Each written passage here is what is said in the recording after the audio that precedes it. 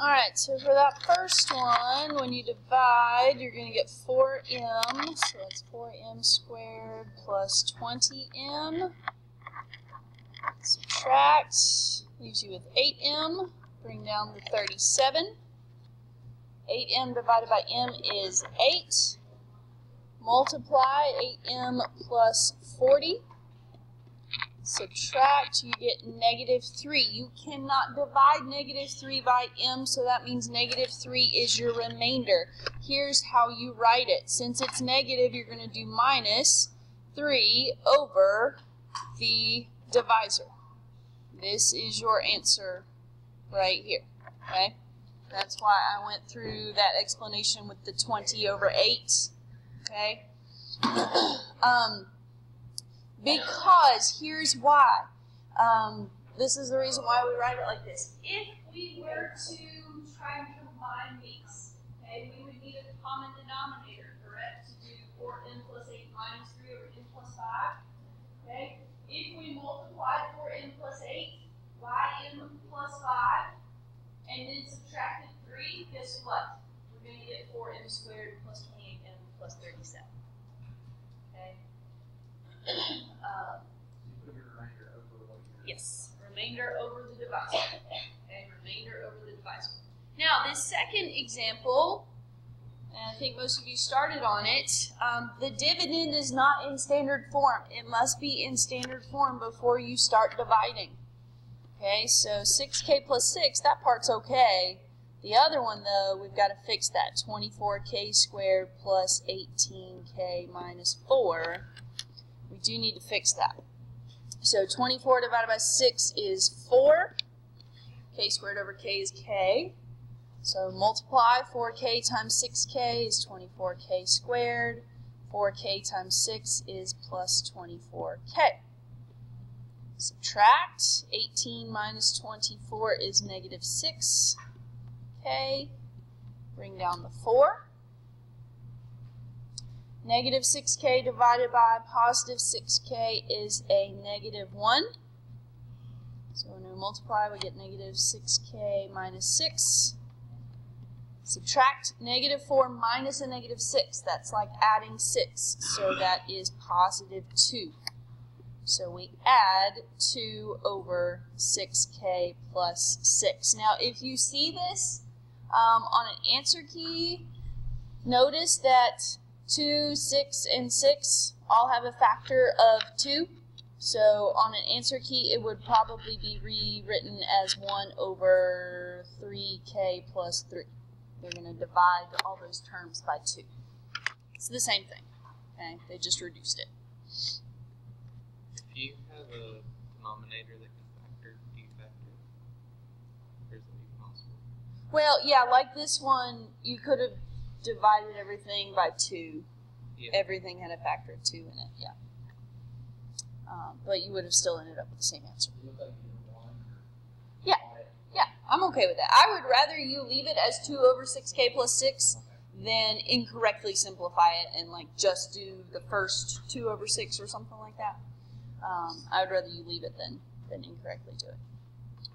All right. It doesn't come up very often, but I think both the problems, 2 of the problems on the worksheet, you end up with something like, let me just make something up here, 3x plus 1. This isn't going to come out even or nice at all, but if you were to have to do long division on this, okay, 7 is not evenly divisible by 3. So you can have fractions in this, okay? You would write that as 7 over 3x. Okay, just use your calculator to do some fractions here. When you multiply, that is 7x squared. And then you would have plus 7/3 x. Just use your calculator to crunch the numbers. Okay? Or actually, let's do a little fractions lesson right here. 5, if we express that as over 3, that would be 15 over 3. So we have negative 15 over 3 minus 7, so negative 22 over 3x. And when we divide that by 3, 22 over 3 divided by 3. What do we do when we have a fraction divided by a fraction? Flip and multiply. So that would be 22 over 9.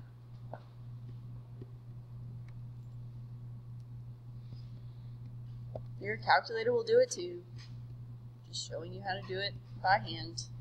So 1 would be 9 over 9. And that would give you 9 plus 22 is 31 over 9. Would be your remainder. Okay, so that's just a forethought. All the ones that I'm getting ready to ask you to do, divide evenly. Okay, but when we get back to the worksheets, there are a couple that do not. So I just wanted to throw that out there. This is the last discontinuity that we need to worry about. Slant asymptotes occur when the top degree is exactly 1 degree greater than the bottom degree. So if you do not have a horizontal asymptote, you are a candidate for a slant asymptote, but only if the top is 1 degree greater. So to determine what the slant asymptote is, you're going to use long division. You're going to divide the numerator by the denominator using long division. The good news is you don't have to worry about the remainder. Okay, we don't have to worry about the remainder with the slant asymptotes.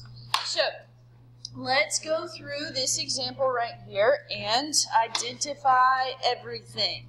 Now, obviously, we do not have a horizontal asymptote because I just said we're going to do slant asymptotes. If you have a slant, you do not have a horizontal. Okay? The degree is greater than the denominator, so no horizontal asymptote. It is 1 degree greater, so it's going to be a slant asymptote, but I'm going to save that for the end. Do you need to factor?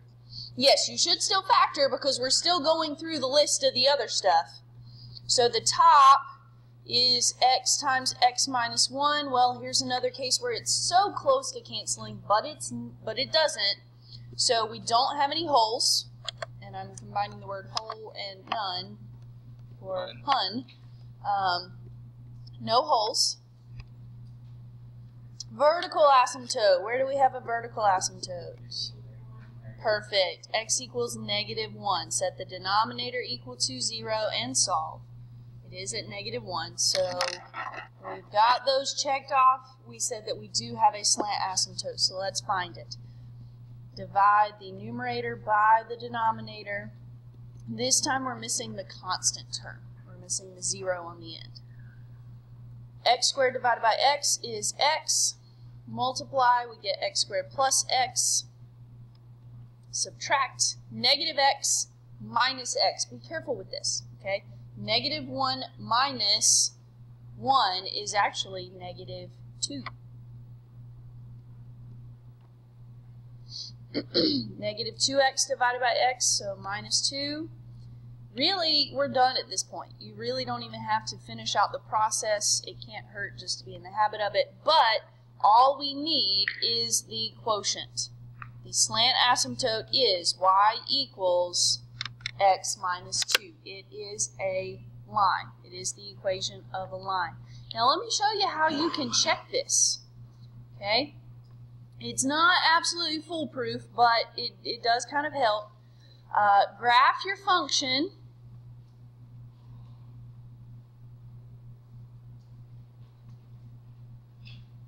Okay? And in y2, graph your slant asymptote. Put in your slant asymptote, x minus 2. Let me zoom standard here. I don't like that window. Okay? When you look at it, that slant asymptote should fit right, it's going to just fit right inside those two curves. Okay? If we had miscalculated that, say for example, we messed up our sign, and we had positive 2x, or maybe what if we had said that -x minus x was 0, so all we got was x? So say we said that the slant asymptote was just x. When we graph it, and we graph x, your slant asymptote should never cut through the rational function. Okay, see the difference there? It's not foolproof, but it is one way to check and make sure that you didn't make like some major error. Okay? All right, let's look at 2 more examples, and then you'll be able to finish out your worksheets. X squared minus x minus 2 over x minus 1. Okay, obviously no horizontal asymptote. The numerator is greater than the denominator. Factor x minus 2 times x plus 1. Again, it is so close to canceling, but it does not. This is why your factoring is very important to be accurate. If you had flipped your signs, then you would say that there was a hole, but there's not. There is a vertical asymptote, however, at x equals positive 1 this time. And let's do the slant asymptote. X squared divided by x is x. X times x is x squared. X times negative 1 is negative x. Again, be very careful. Negative 1 minus negative 1. This time it is 0. Correct? Negative 1 minus negative 1. Subtracting negative, same as adding a positive, so negative 1 plus 1 is 0. 0x divided by x is 0, so our slant asymptote in this case is y equals x. That is possible. Okay? That can be your slant asymptote. Now, I don't know about you, but I'm a little wary of that. It seems a little weird, so I'm going to graph it to check.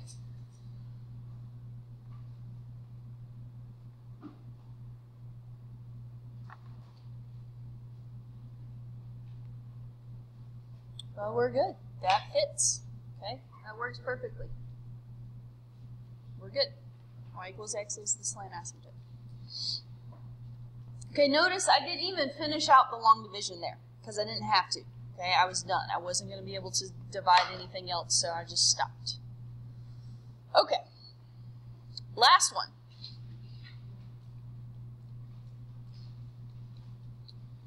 Now, how can we factor the numerator? Grouping. No horizontal asymptote. I'm getting away from my order here. Grouping, yes. The first one has a GCF of x squared. So we are left with 2x plus 5. What do we need to take out of the second pair? Negative 4. That leaves us with 2x plus 5. What? Oh, I changed it. I'm sorry. I changed it so it would actually work. Fix your paper. I'm sorry. My bad. My bad. My bad. Change your paper to this problem because I realized that it did. I had to fix it so it would work. The way you said that. I changed it so it would actually. I need to fix that before I make copies of this again. Okay. Do that every year. Okay, yes, fix it. Fix it. Change the 13 to an 8 and the 30 to a 20. Okay, so let's keep going. Group your GCFs together. Common factor. Now, technically, yes, the denominator does factor, but guess what? It has this whole thing in common. So our whole, we actually have wholes, plural. We have 2 of them because x squared minus 4, when we set that equal to 0, you can factor it or you can solve by taking square roots. Factoring, it's less likely that you're going to forget both of them because there are 2. When you take the square root of 4, you need the positive and the negative. Now don't forget, with wholes, we want their y value. So the simplified version of this is 2x plus 5. So we need to plug in both positive 2 and negative 2 into the simplified version. So 2 times positive 2 plus 5, that is 9. So we have one whole at 2, 9. And we have another whole at negative 2, positive 1.